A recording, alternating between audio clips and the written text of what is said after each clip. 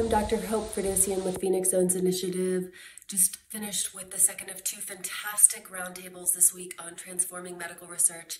In our first roundtable, we talked with a group of experts on how we can use legal avenues to extend human research frameworks to animals for the protection and benefit of both people and animals.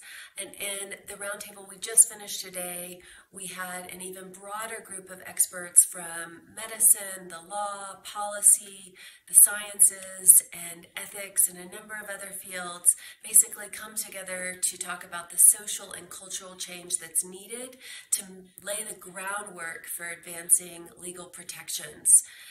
And it's so heartening to know how many fantastic people are working in this area, and we have a lot of hard work to do, but there's a lot of fantastic creative ideas out there that can really be put to work. Thank you for your support.